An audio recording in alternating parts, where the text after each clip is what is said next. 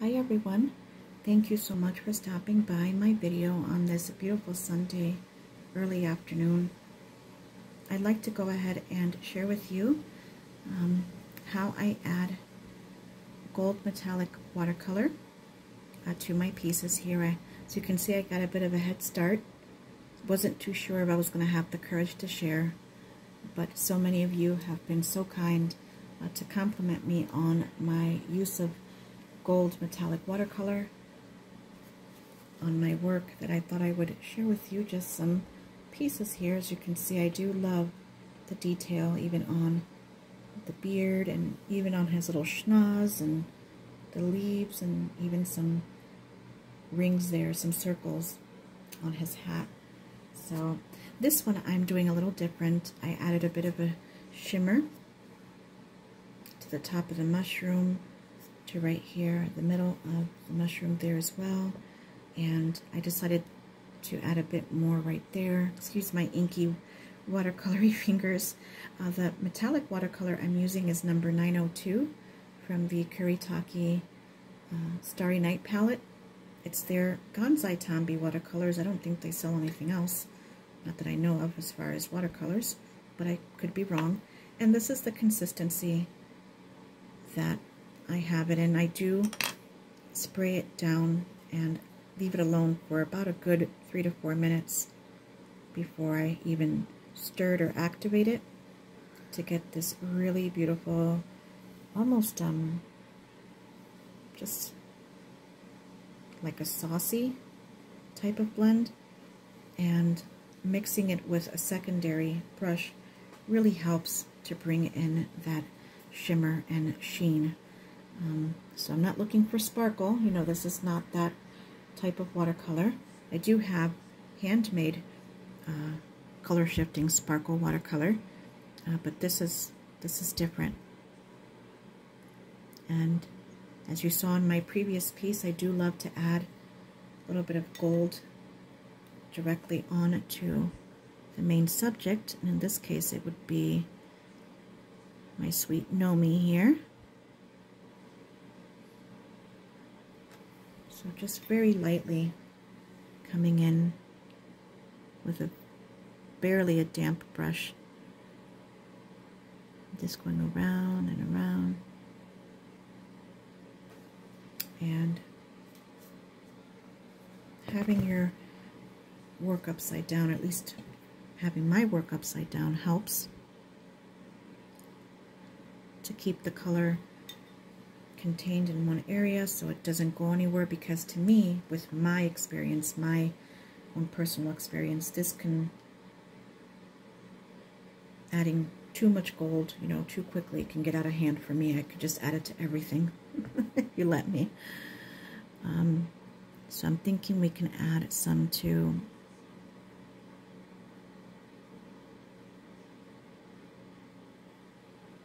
stripes here. And then with the second brush, just gently coax some of that color out, just a little bit. It's pretty. Just slight details here and there really do make a difference. And I made so many mistakes in this piece, and I feel like adding this bit of gold certainly does help. Makes me feel better about it. Makes me feel much more braver in sharing.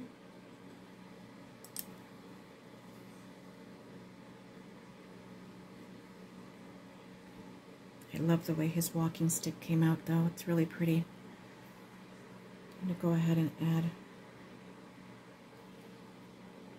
just fixing the autofocus there. I'm going to go ahead and add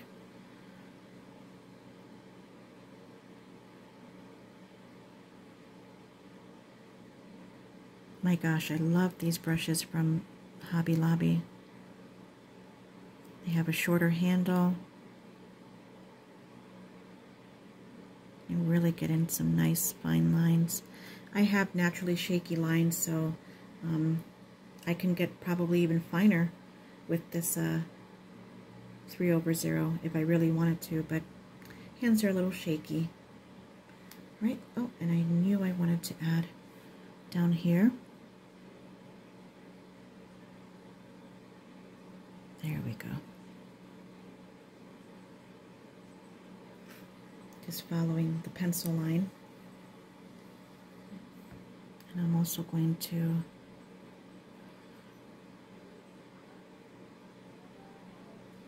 gently, oops, so sorry.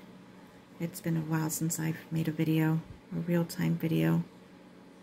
You might hear a little bit of noise in the background. Again, I got the window open, but my son is also playing with his toys, so you might hear a little bit of that.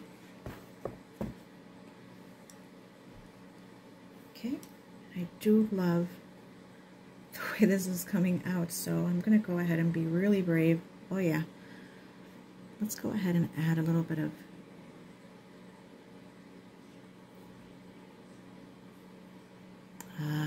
I'm not brave enough to do it in the middle. Not yet. Not yet. I worked so hard on his beard.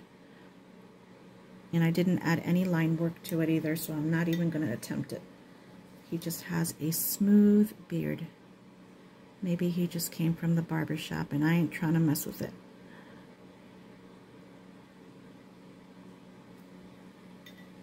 I think this gold is the reddish gold from that set. It comes with 5 or 6 of those larger pans. And this is the most deepest, intense reddish gold from the set. I think it's more like a reddish gold. Okay, so let's scoop that back in there. Isn't that just lovely? See, now I'm feeling a little bit more better about my work, and I might even have the courage to share this on the gram. You know, we can add a little bit more on the other side. Why not, right? How about right here? Yeah. Made a couple of mistakes right here, so we can go ahead and, you don't have to cover it up, but could certainly spruce it up there. Oh, how pretty, that nice sheen. I've been complimented on this technique. I don't think I've ever shown how I do it, but I've been complimented on the finished product, you know, on adding the gold. So thank you to those of you who do tune in to see. Oh, this is just coming out so nice.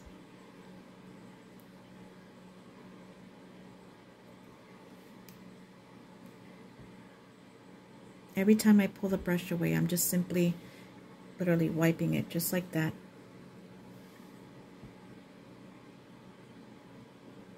It takes a while to achieve this technique, and I'm certainly not an expert, but you know who I learned this technique from? Just in shading like this period, was from Emily Artful. Gosh, it's been a long time since I've heard from her in a video. I doubt she'll ever see this video, but if she ever does, I definitely miss her. Alright, I'm thinking maybe, and this can get, like I said, we can go overboard really quickly with this, but as a whole, you know, you can see just how lovely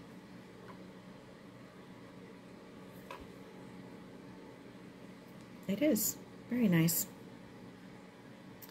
I'm thinking maybe we can do just a little bit more right there on the highlight here of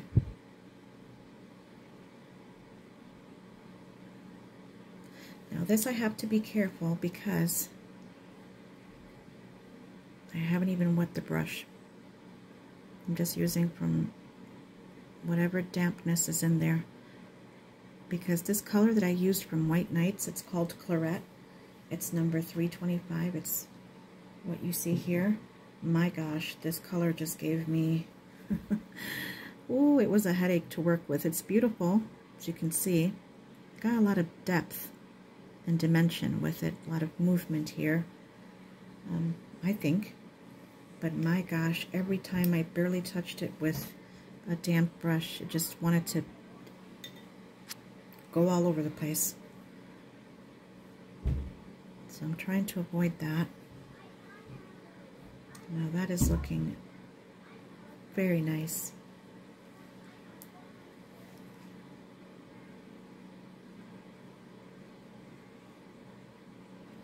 We got a little opportunity here to oh my. Again, I still have not wet my brush. I'm just using it from... Now that right there is one special looking gnome, and I feel so much more better about my work. I really do, you guys. Wow. Okay, so let's go ahead and add just a gentle stripe of gold, and just quickly a few wispy brush strokes. I'm telling you, this gold is just absolutely stunning. And with this green that I've chosen to work with, this gorgeous sea green mixture,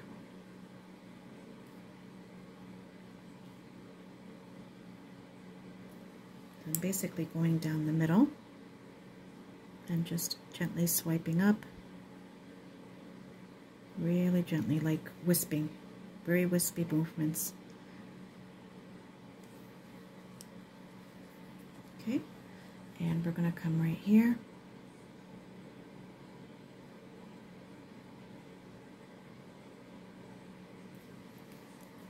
I am going to dip my brush into a little bit of water, just a little bit, just enough to give that pointy tip, little edge.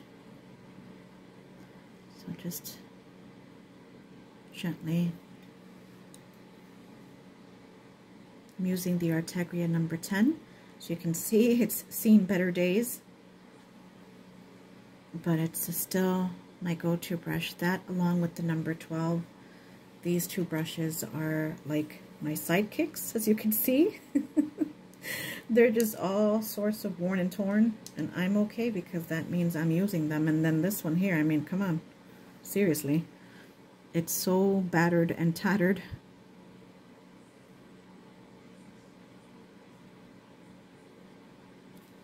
Okay, so just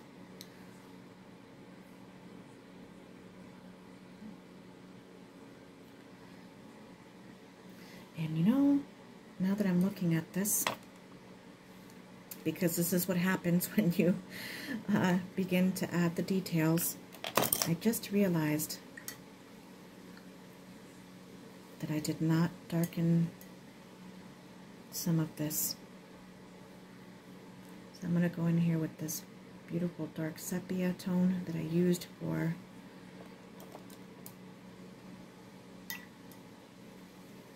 the walking stick.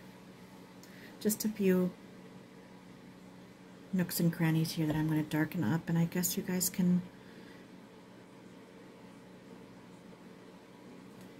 watch. And I'm thinking I will use that number 10. And if a little bit of gold gets on here, then so be it. This is just darkening up some of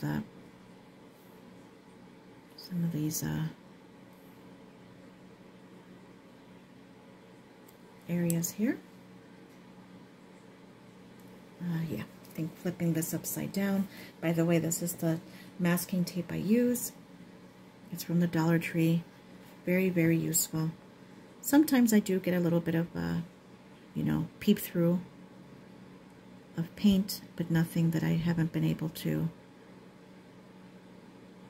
you know, to get all bent out of shape over. So just a little bit of detail here, guys. This color is absolutely stunning. It's called Chocolate, and it is from Mrs. Hand Painted. I'm actually going to come down here.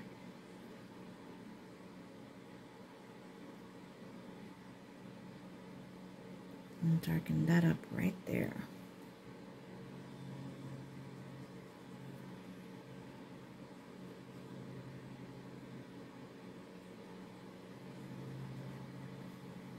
And I'm thinking maybe we can just... This color is a little hard to move when I lay it on thick, you know, wet onto dry. But I just want some of these details to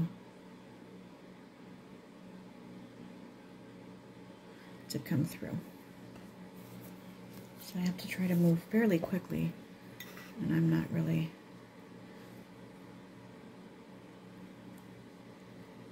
known for being fast. I'm a very slow painter. But I realized that this detail video turned into something a bit more. Certainly didn't mean for it to happen, but that's what happens. This style of coloring with lots of contrast between the blending, the darks, the lights. This is my preferred way of watercoloring, even my preferred way of painting, period, you know. And if you're interested in learning and seeing how it's done, do let me know in the comments. I'd be more than happy to share with you. I'm going to actually quickly ground this stick here, and by grounding I mean at least make it look like it has some type of shadow, just like I did to everything else. So I did record myself painting this, but there was lots of interruptions, and even some fresh words from me when I ended up messing up severely in some areas here. I know you probably can't tell, but I made a lot of mistakes in this. And well, if you're interested in seeing the video, the time-lapse format video, do let me know. I'd be more than happy to share it with you. Wow, this looks great. All right, so one more thing. I don't know if you can notice right here, but that is a smile. And I'm thinking I'm going to go for it. So I used the Payne's Gray number 812 from White Nights.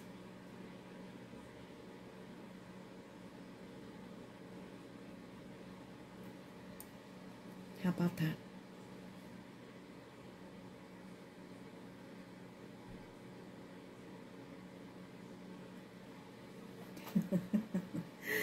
Wonderful. Absolutely wonderful. Wow, this is great. Let's do a quick peel reveal. Actually, let me go ahead and heat set this. It's quite loud, so I will spare you. I'll be right back. You know what I forgot to do is Jesús. Jesús. Dios me lo bendiga. Dios me lo bendiga. Sorry, guys. That was my son sneezing. Back to back, back to back, back to back. All right, so what I forgot to do is add some splatter. I'm a big splatter person. Love, love, love it. So I'm going to fill my brush up, my number 4 brush from, again, Princeton. And because I'm using such a rich, opaque gold watercolor, the droplets are just really nice. So I'm going to go ahead and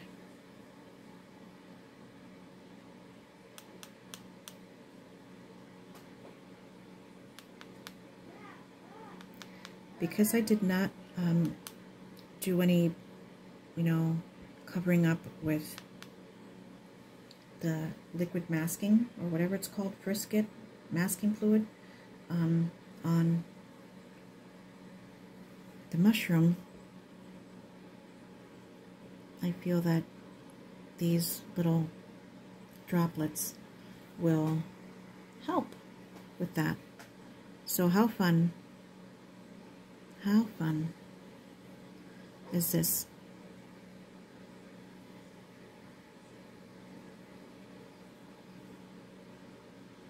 I'm a big fan of odd numbers. So we got 4, 5, and yeah, we're gonna add some more over here because I was not expecting to do this in this video. But why not? 1, 2, 3. Look at that. Isn't that special? Oh, I do think it is. And some extra. See how perfectly round these droplets are? I mean, they are even perfect on the beard. I'm going to put some on his robe. Some on the leaves.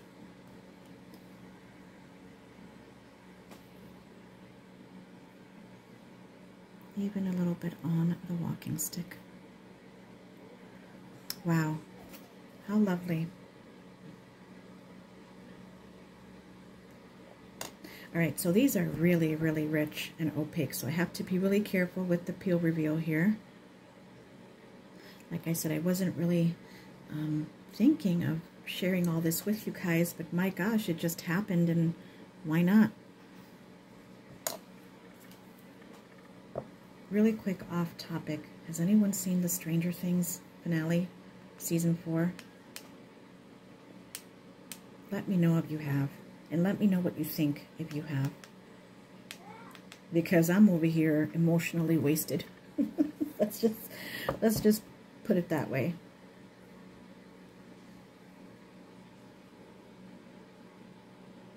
Just making these just a little bit more. Isn't this fun? I can just keep on going. This is dangerous. The whole splatter thing is very dangerous, even more so when it's the white splatter. All right, so I'm going to go ahead and quickly heat set this, and then I can finally do the peel reveal. All right, I got a bit of a head start because, as you can see, I'm using one of my son's books for the backing of this. I actually did the work on this larger, like huge board here, but for this video I just taped it up onto this part right here because it wasn't, you know, it's not that big. But look at how nice. Isn't this lovely?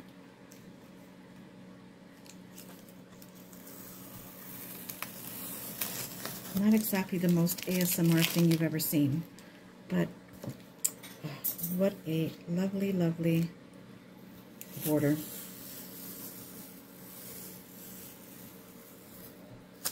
Nice and clean, huh? It takes a bit for these gold droplets to dry because they're quite thick, you know, opaque.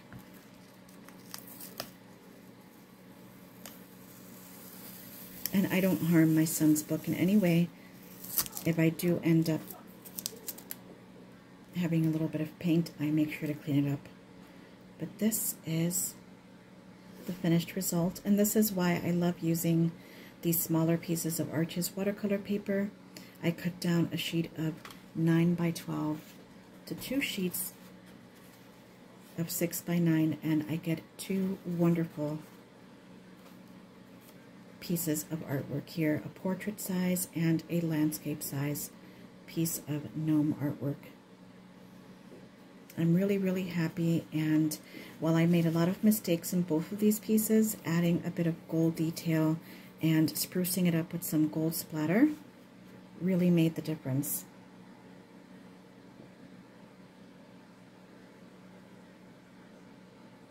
He is one happy fella. I'm really happy with the way these two came out. So if you're still watching, thank you. I'll see you guys soon. And if you want to have complete paint with me sessions with sketches included, there will be longer videos, but do let me know. It would be nice to share. Alright guys, thank you for watching. Bye-bye.